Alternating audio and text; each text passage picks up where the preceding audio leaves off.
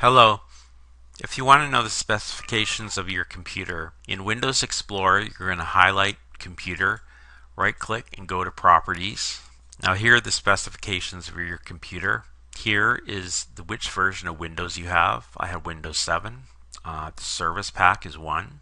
My processor is 3.1 gigahertz. My RAM is 8 gigabytes. My system type is 64-bit. There is also 32-bit. It doesn't say what my hard drive is. To get your hard drive, highlight the C drive and go to Properties. My use space is 744 gigabytes. I have 175 gigabytes of free space, and my capacity is 919 gigabytes. While you're here, let's click on Disk Cleanup. For Disk Cleanup, leave these checked. Check Recycle Bin and Temporary Files. That's all. Then click OK.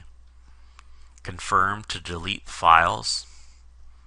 I'll let you know that I made a video and I've already done disk cleanup. I have no new results than what you see here. So that's where you look if I ask about your specifications. Thanks for watching. Bye.